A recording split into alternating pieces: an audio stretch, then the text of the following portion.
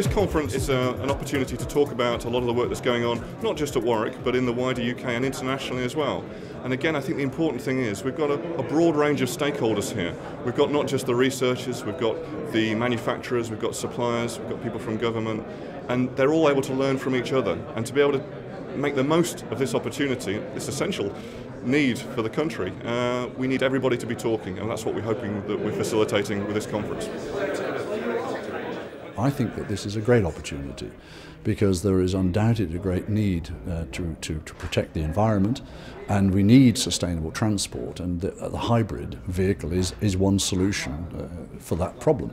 And so I'm very encouraged by that because we've got research going on in the universities in the West Midlands, we've got manufacturers, we've got suppliers coming together through the events like this conference, and I think this is very, very encouraging for the future, for the wealth creation here in the West Midlands.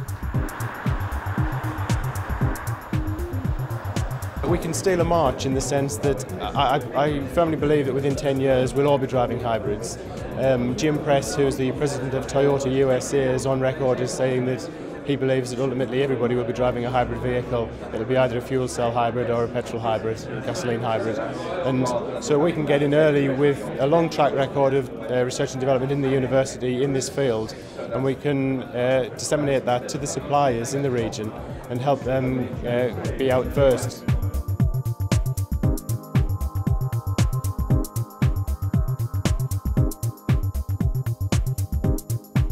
Westfield Sports Cars make home-built cars and also turnkey factory-built cars, and we make about 300 units a year.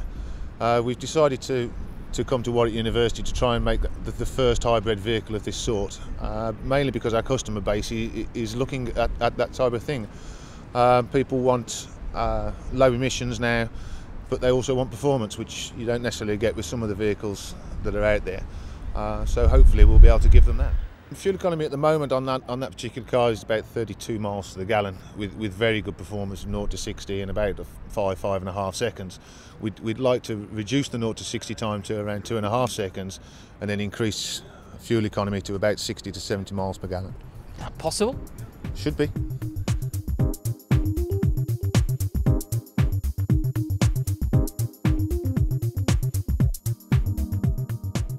With this particular project, we're exploiting the potential of hybrid technologies within motorsport. So we've built basically a prototype rally car, and we're exploring gaining performance advantage through developing a hybrid system.